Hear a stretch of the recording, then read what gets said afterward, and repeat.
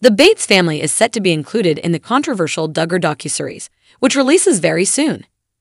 Though the title centers around the Duggars, the Bates have a close connection to them and are a part of the same religious organization. So, what is public so far? What should fans know about the new series? Keep reading for all of the details about the Bates' upcoming appearance in the docuseries.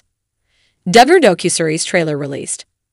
This week, the trailer for the new Duggar docuseries was released. The docuseries is titled Shiny Happy People, Duggar Family Secrets. It's scheduled to hit Amazon Prime Video on June 2, so it's just around the corner. Fans are interested in seeing what secrets might come to light in the new series.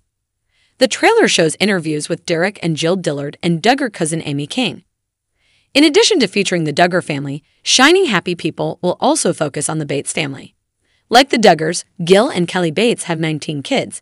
They are also a part of the IBLP, Institute in Basic Life Principles, and share many of the same beliefs and values. The two families know each other well. On social media, fans sometimes see photos of them together, attending various weddings or events. Bates family included in series.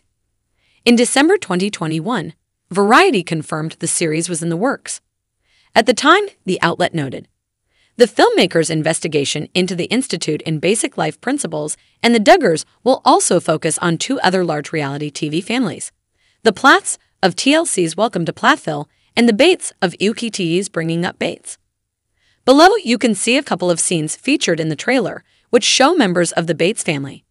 First, there is a snap of Ellie Bates as a toddler.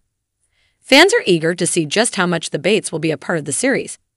It does seem to be primarily about the Duggar family.